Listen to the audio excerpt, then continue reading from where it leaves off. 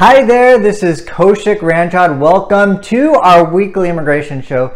Today's topic, I'm just so excited to share with you a success story, case study of a J1 exceptional hardship waiver. With the case, our client was from Latin America, got government funding, so you will want to stay tuned to learn the details, what the latest is with processing times, and all of that. And if you haven't already, smash that like button, put your comments below, and make sure you subscribe so you continue to get the latest and the greatest. So this is about a J1 exceptional hardship where you have to demonstrate exceptional hardship either to your U.S. citizen spouse, lawful permanent resident spouse, or U.S. citizen child, lawful permanent resident child. Doesn't apply to parents for the J1 exceptional hardship scenario. Additionally, in addition to that, let's look at the process. We simultaneously filed an application with the Department of State, the 3035, then the I-612 application with USCIS. Along in our office, we file a very detailed legal brief because these cases are very difficult to get approved. So we like to know that we've done everything possible on our end to submit the best case possible. So we prepare a detailed legal brief with a lot of supporting documentation with the application. Then the case goes after USCIS sends it over to the Department of State. Department of State will review it and then sends it back to USCIS for final approval.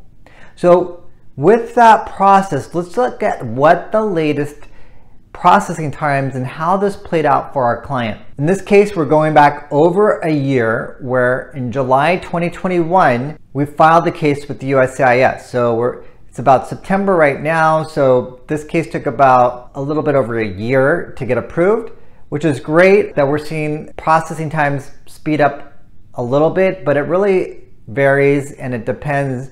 I would say anywhere from right now, a year to two, a little bit over 2 years, depending upon the case and the actual situation. USCIS received the case July 2021. What happened after that? USCIS then sent the I-613 to the Department of State. This happened in September. So this only took a couple of months, and you might be wondering, well, how did that happen?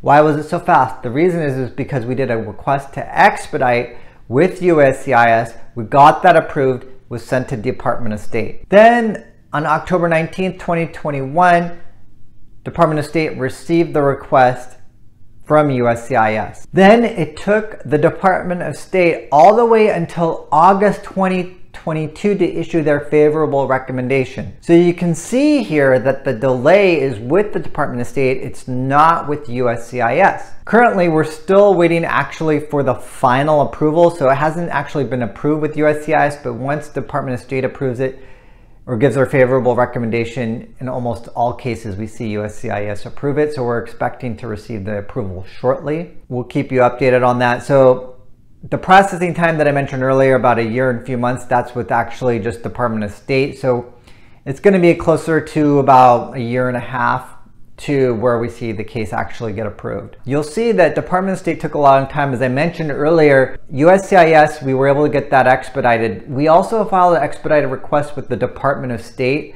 but we're finding that these expedited requests with the Department of State are not making a difference. They're still sitting on the case, taking a long time. I think they're just understaffed.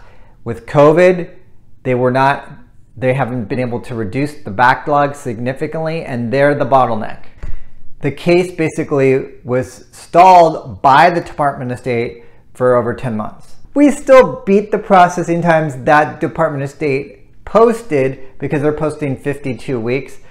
I can't take credit for that though, because the government processing times are what the government processing times are. So if times are faster, it may not be because of what we actually did. It's just whatever the government processing times are, unless there's an expedite situation. And if times are slower, it's also not because of what the law office did, unless there's like a request for evidence or a mistake was made. And even a request for evidence, you can file the best case possible, and USCIS will issue a request for evidence. Those processing times are up to the government, and what I'm stating right now are just what's been posted right now, what we're seeing in our office, which is typically about 1.5 to a little over 2 years if you have government financing. Okay, we've discussed all of that. processing times, which I know many of you are interested in. We get those questions a lot because you have to plan your future. Now we're going to talk about how did we win the case. So as I mentioned earlier, the J-1 visa applicant was from a Latin American country, received government funds from their home country, and qualified based off the fact that they have a U.S. citizen child. So here we really hit home on medical hardship because the child was receiving care from many medical care specialists. What often happens, and what we like to demonstrate through our research and documentation, is that the standard of care won't be the same in the home country as in the United States. Here, with medical hardship, we were able to make a very strong argument, but we didn't stop there. We also talked about country conditions. We like to bring up country conditions whenever we can. And so we brought up how this would be an issue as well for the U.S. citizen child. With the country conditions, we tied that into the medical hardship, developmental hardship, and with all of those arguments, we were able to get the case approved. So what's happening now, as you see, is that it gets frustrating with the Department of State stage. Sometimes we have to do multiple inquiries. Sometimes we even have to get the American Immigration Lawyers Association liaison involved. Because I am a member of the American Immigration Lawyers Association, we were still able to get it within the timeline expected, even beat the timeline with everything that we did in this case.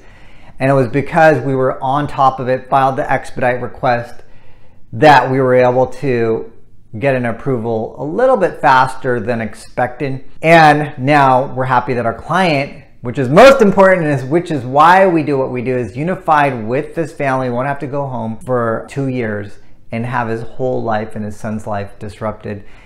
We all at the Ranchod Law Group are very grateful to be serving you. I hope these videos are helpful to you. If you have any comments, questions, put them below. And I want to truly thank you for being amazing. Just by taking the time to better yourself, you're really showing that you are truly an amazing person, going above and beyond what maybe someone else would do. And that's why many of our clients deserve to stay here, because they are doing something that's so great for our country, which in turn betters our world. Thank you. Have a wonderful week, and I will see you next week. Bye for now.